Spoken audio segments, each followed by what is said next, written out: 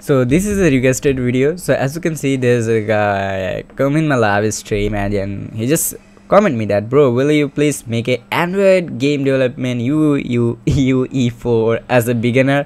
Okay, let's make. And also thank you so much for $5 Patreon, Samir. Also, if you want to support me, you can give me Patreon in my Patreon link in the description along below. Okay, so let's start. So first of all, for Android game development, you need to first of all know that in Unreal 4.27 you can't make game for super low end device. Kind of like, just think that you want to make a game that which support only 1 GB RAM of game, or 2 GB RAM of only a 2 GB RAM of mobile, that mobile have low or very old processor, so your game will be not work. There's a super lag because in Unreal Engine it's not available the old version supportable processor or super low device supportable system. Okay, so for that you need to use that 4.25, or you can use 4.26 to 4.25. I guess 4.25 is better for the lowest end devices if you want to make game for low end device. Okay,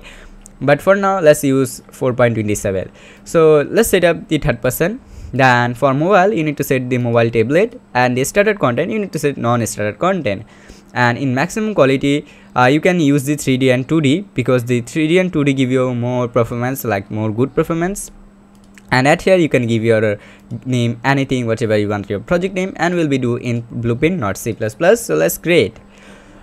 Okay, so as you can see, the game is now start create and it's done. If I click on play, so I can play the game, but there's a problem. This game have now the PC inputs. We want some inputs for mobile. So what you can do, go to project settings and then go to, basically you can search here that mobile, and here you find that always show touch interface, and here set basically the virtual joystick if it's not enabled like that. So what you can do, basically go to content browser and click on view option, enable engine content and plugins, and now let's go at here, and let's, as you can see, you find the left virtual joystick, set up that one. And once you do that, at here search that MOUSE mouse. So here you need to enable that use mouse cursor enable. That was nice. Now if you click on play, you find like this, you can control the player with joystick, so it will be work in our mobile. For touch system like this thing, what you need to do is basically you can basically follow my tutorials that Unreal Engine Android touch system. So you can search that Unreal Engine Android touch system. So if you search this one, so you can check this video, that Android touch system. Even you can see that this one, that Android PUBG like input. So you can also watch this video for make that. So I already have that code, so I'm just doing right now the copy paste, and yeah, it will be for now, it will be, for save my time. So you find like this code. What you need to do, go in third person, and inside of your third person go to event graph and just remove this code, that turn base, and also make sure you remove this. You don't need to remove that one, it's for the virtual this one, so we don't need this. And also VR, compile and save, and now paste. I'm sorry, I need to copy that again. So copy, come at here, click on Ctrl plus V and click on do nothing and enter. So as you can see, you find all the codes. Now update position remove, then write again that update upd. If it's, why it's not coming, compile first. At here it will be ask you to remove this one, so remove this code.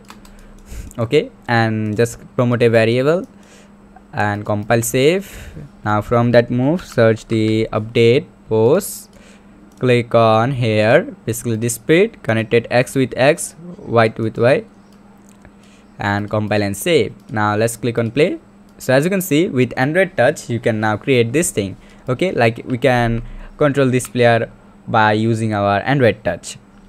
Okay, now let's learn that how you can basically export this game for Android. So for exporting this game for Android, first of all make sure that you pick the light, because that is super important for the mobile game. Okay, because you need to give the light map build data. So just click on build, okay, like this thing.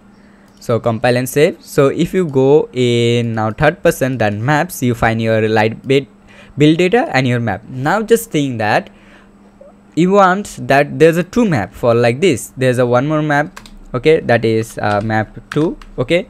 Just think that you have another map that is pretty similar like this thing, but it's have some label change for understand that yeah, it's a map 2, okay. So let's understand that this is a map 2. Let's be the light data also. It will, I guess it's not, will be take super time. Okay, so as you can see, the map has been baked, okay.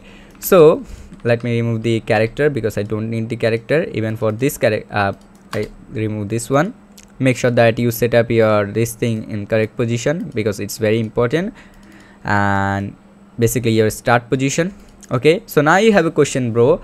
I set up that I want that if I am third person map, so if I press any of button or if I go for now at here, it will be go in map 2. So when I export my game, how I set up this map that it will be included in my package build data. So for make that system, you can give here that a target box for educational purpose. For now I'm showing you that this target box, okay. So there's a target box, okay, it's not visible in. So for visibility, what you do, details, and there's a hide game, I just disable that, so you can see that this one.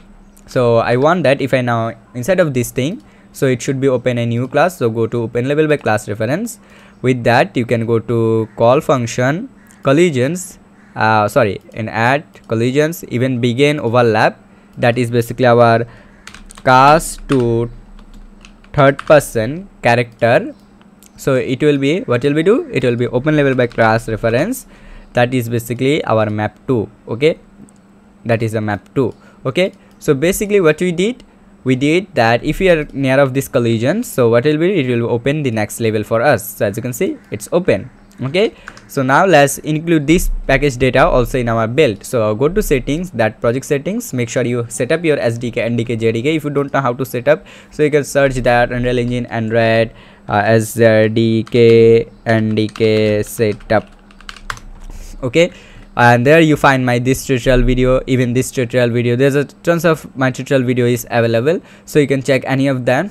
So just watch and just do that, and then make sure go in Android SDK, just click set up your SDK, NDK and JDK.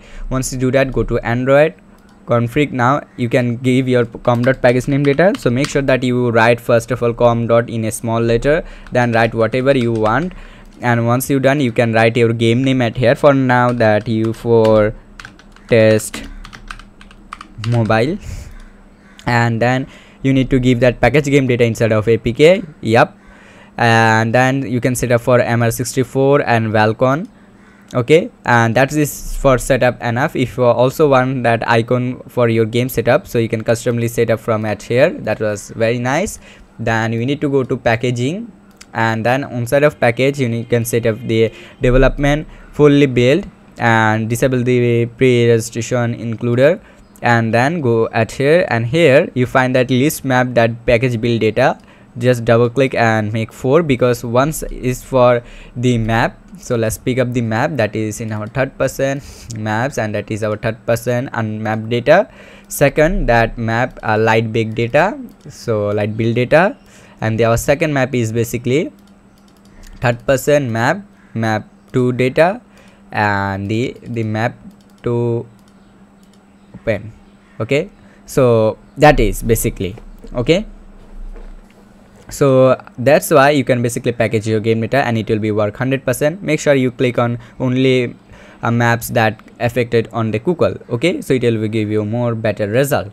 Now saved, and now file packaging Android ESTC, and just export your game for Android. That's all. I just hope you understand that how you need to package your game data, or how to make a Android basically a game, or develop a game for Android, and how we can export. So thank you so much for watching this. Love you all. Bye bye. See you in next video.